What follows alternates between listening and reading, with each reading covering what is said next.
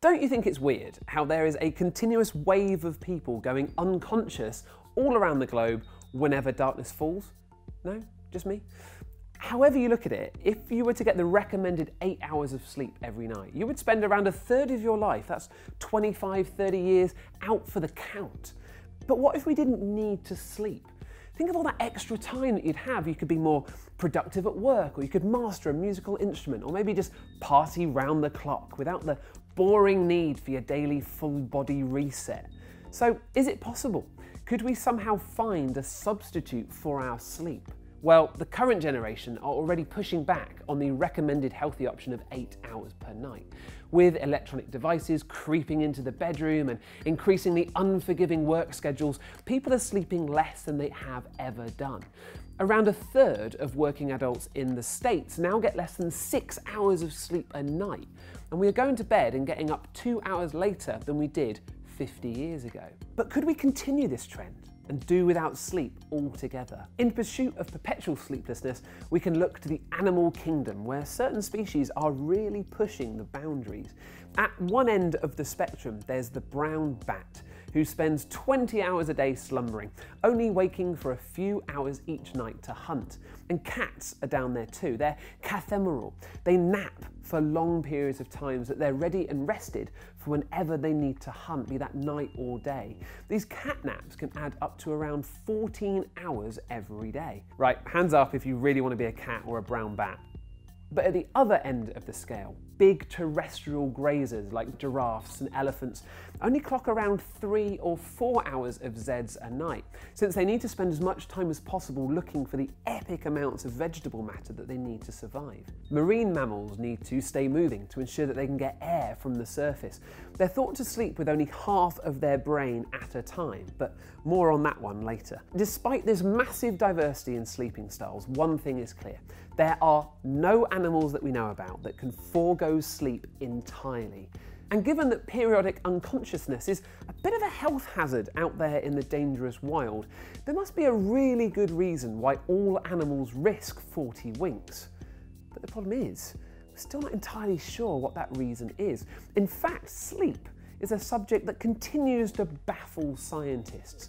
At the most fundamental level, no one is completely sure why we do it at all. It might be something to do with consolidating memories. When we make new memories, we form new physical pathways between neurons in the brain. And when we sleep, it seems that certain pathways are reinforced, transferring information from short-term to long-term memory, whilst others are pruned to be lost from our minds altogether. This only seems to happen when the brain isn't busy with receiving new sensory stimuli, i.e. when we're asleep. Or it might be something to do with clearing out the junk to keep the brain healthy, like a nightly spring clean. In 2013, a team from the UK found that cerebral spinal fluid is pushed around the brain while we sleep, where it picks up waste chemicals from natural cellular processes and clears them out. The scientists involved in the study likened it to a house party, saying that you can either entertain your guests or clear up the mess. You can't do both at the same time. Clearing up is what the brain does when we sleep, leaving it to party while we're awake. However, even though we know that these processes occur, scientists still aren't completely sure how important each one is, or if there's anything else going on. What we do know, though, is how we feel when we don't get enough sleep. Whether we've pulled an all-nighter to revise for an exam, or we've worked too many shifts in a row, or simply burned the candle at both ends, our bodies tell us in no uncertain terms when we need to get some rest. One of the most marked effects is the cognitive decline that sleep-deprived people feel. We think and we feel slow. It can take us longer to react to even simple stimuli. Oh, and it doesn't just affect people who forego a night's sleep completely.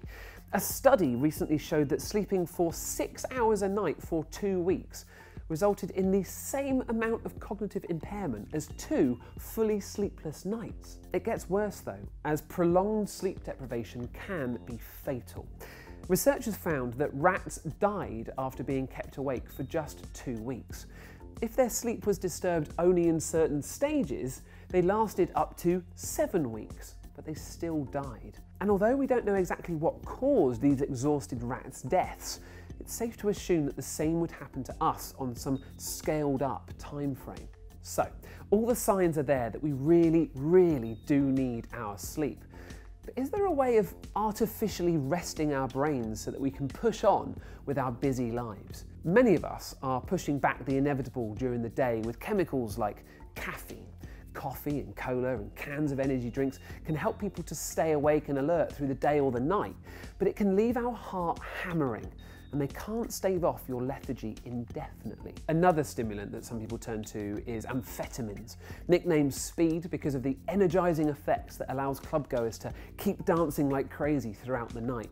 But just like caffeine, they are only delaying the inevitable, and with side effects like psychosis and anxiety and a severe strain on the heart, amphetamines seem to be a lot more trouble than they're worth.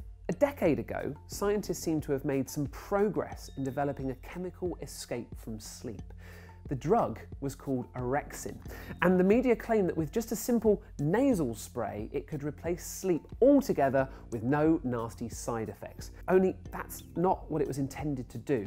OREXIN is being developed to treat narcolepsy, a neurological disorder that strikes sufferers with excessive sleepiness. It can help to keep those dozers awake on a regular basis, but it's not as simple as just snorting some artificial sleep up your snoz. Even with OREXIN, we wouldn't be able to dodge the dire consequences of sleep deprivation. So if chemical interventions aren't the answer, then how about something more psychological? Polyphasic sleep schedules involve substituting one long sleep at night for lots of small naps throughout the day. Depending on which schedule you adopt, you can get down to as little as 2 hours of sleep a day, split among 4 30-minute naps. The idea was championed by Buckminster Fuller, the father of those futuristic geodesic domes, who claimed his days included 22 hours of productive dome designing while feeling more vigorous and alert than ever. The only problem is that most scientific studies of polyphasic sleep schedules have had to be abandoned because the participants couldn't take the strain. They were simply collapsed headfirst into their morning cereal just a few days into the plan. So while we don't yet know whether polyphasic napping benefits the brain or not, you have to admit that the warning signs aren't great. A more promising lesson could be taken from our friends the whales.